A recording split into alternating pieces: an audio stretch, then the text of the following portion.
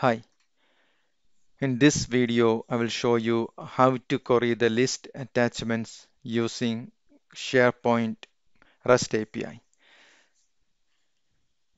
So here I have got a list and I got three records.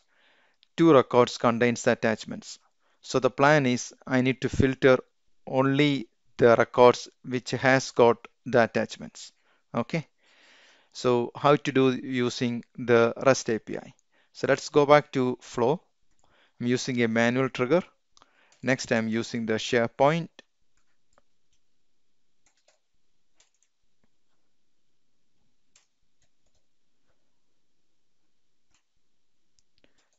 Then get items.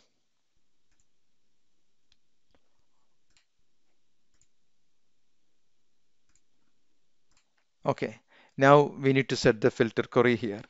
So quickly look the list settings. So under the list settings, generally, if you want to find the column name, you can click the relevant field name. Then go to the end of the URL. You can see the what's the internal name is. So if it's a name, it's called title. So you can set title equals such and such under your REST API. So for the attachments, there is nothing here to find what's the internal name is.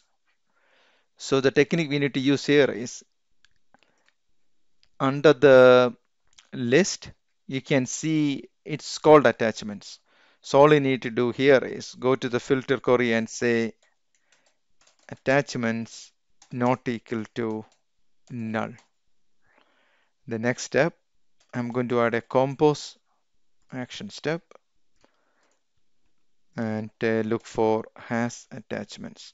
So I'm expecting there are two records when we are going to run the flow. So let's see that.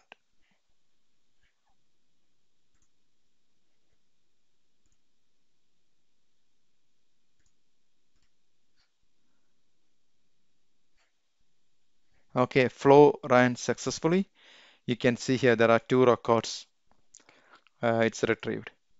So the technique you need to use here is for the filter query. You can use the field name there, and the name it's called attachments. Then the standard syntax, which is any means not equal to and null. Thank you for watching.